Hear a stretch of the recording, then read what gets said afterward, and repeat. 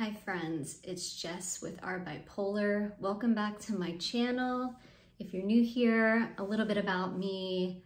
I have bipolar 1. I was diagnosed 24 years ago when I was 19, and I was a sophomore in college, and I would probably be considered high functioning because, you know, I'm married, I have a daughter, I have a career that I'll sort of talk about today, but I do still have symptoms.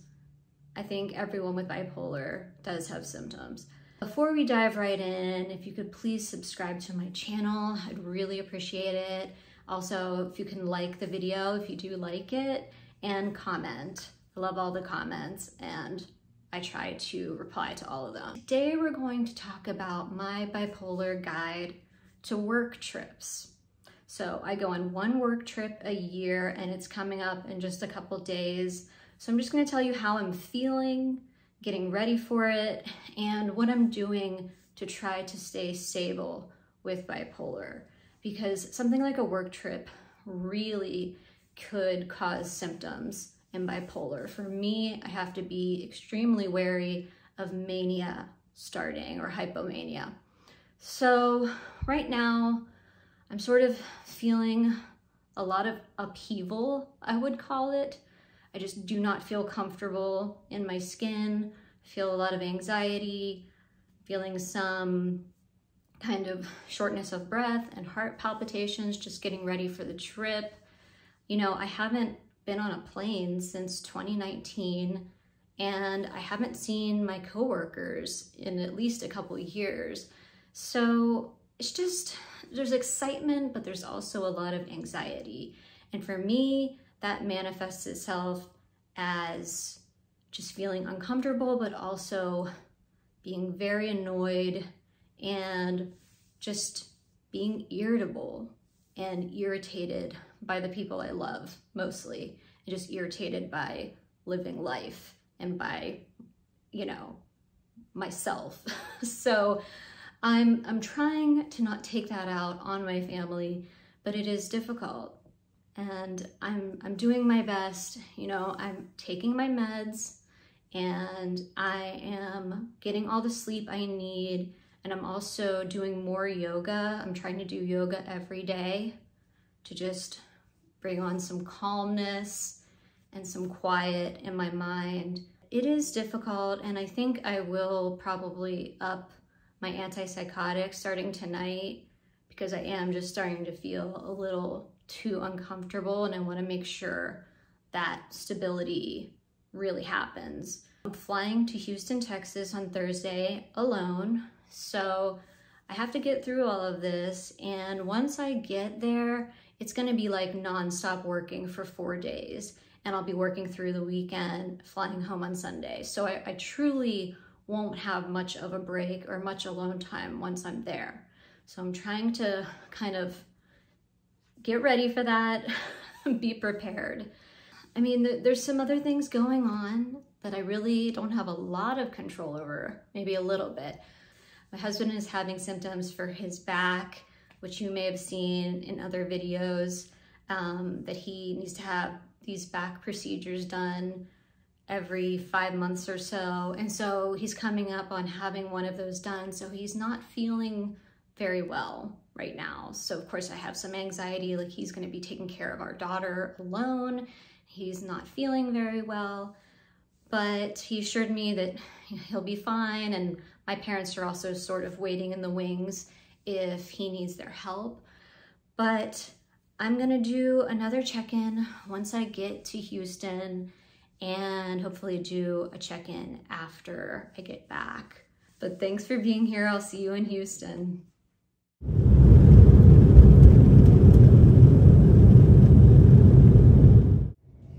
Okay, so it's day 3 of my work trip. I'm in Houston, Texas, and I'm in my hotel room with this kind of cool mural behind me. It's definitely been a tiring trip. This morning I had to get up at 5:30 a.m. to get ready for a very early meeting, and I'm feeling tired today because of it. I have been trying to do yoga every morning, not this morning since I had to get up so early, but I've been, keeping my spirits up. It's definitely easier. I feel like once I get to the work trip, it's a little harder before I leave with all the anticipation and anxiety.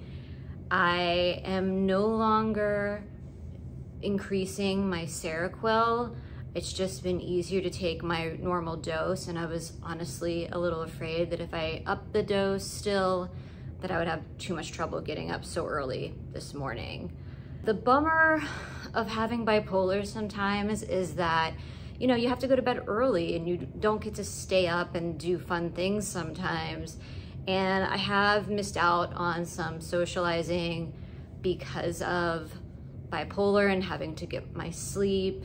It's good that I'm doing that, but just hearing about people going out to bars and, hanging out in the hotel bar, it's like, yeah, I'm not doing any of that, and I'm not getting to spend time with some coworkers who I really enjoy and haven't seen in years. So that is a bit of a bummer, but I know what I have to do.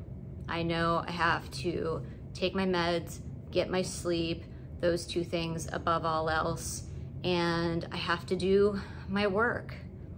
And so right now I need to go because I have my last dinner meeting for one of my journals tonight, and I have to meet everybody in the lobby to Uber over to the restaurant. So I'll talk to you again when I'm back in Pittsburgh. Bye, guys.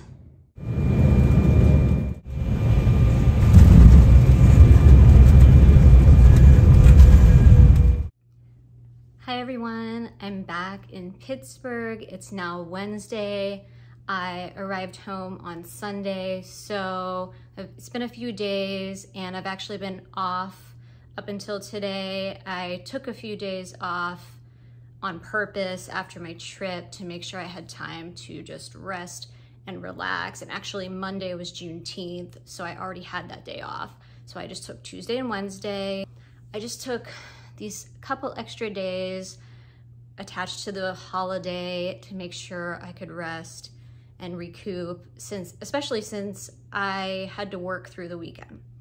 So I'm gonna give you a little recap of the trip, but first I want to tell you, first and foremost, that I did not have any bipolar symptoms. I have not up to this point.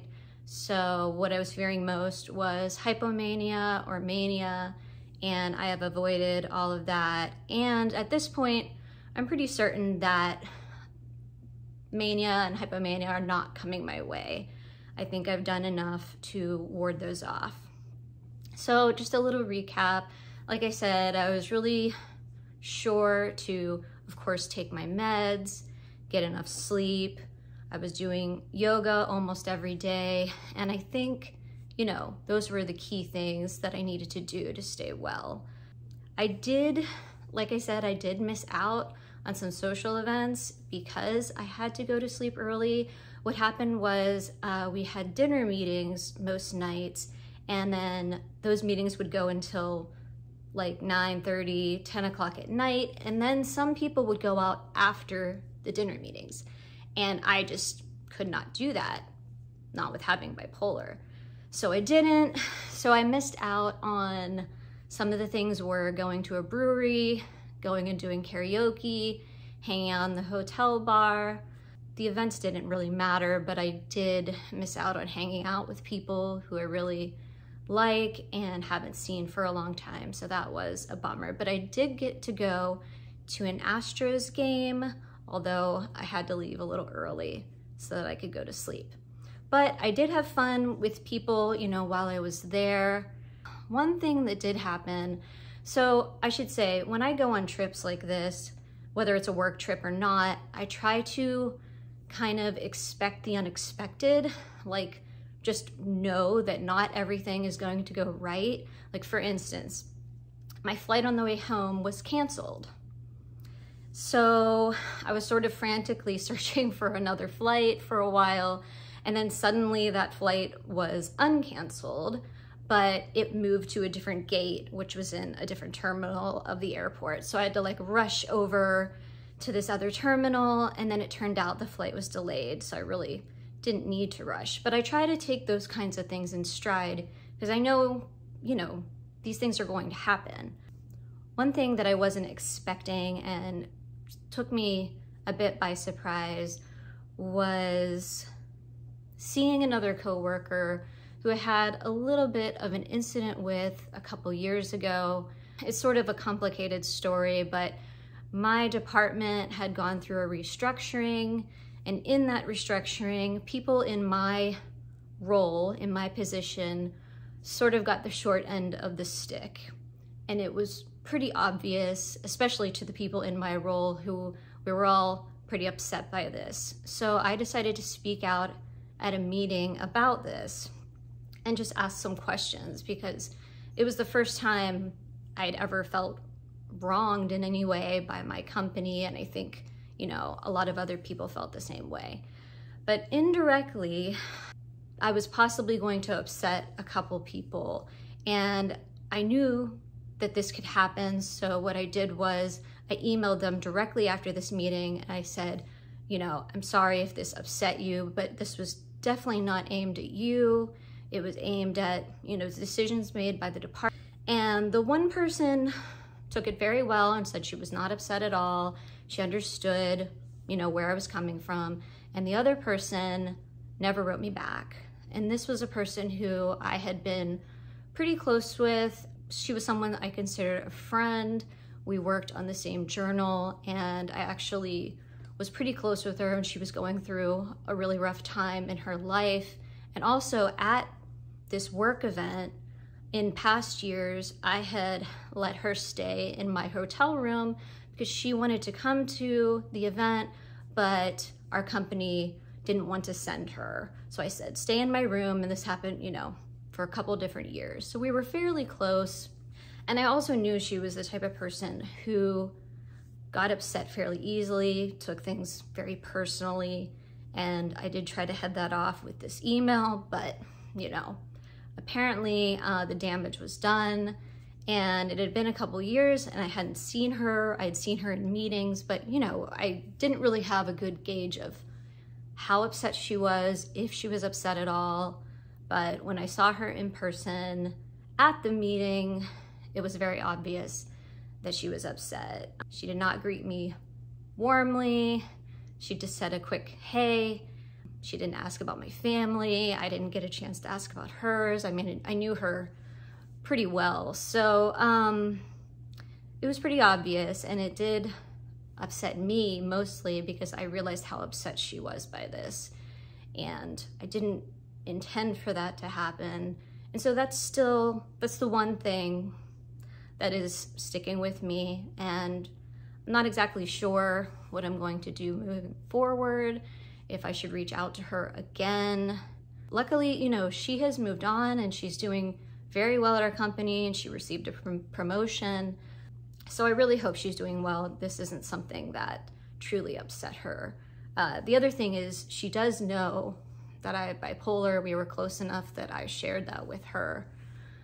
But, you know, you can't control everything, and this is something I definitely can't control. And I thought I was doing the right thing by speaking up a couple years ago for the people in my position.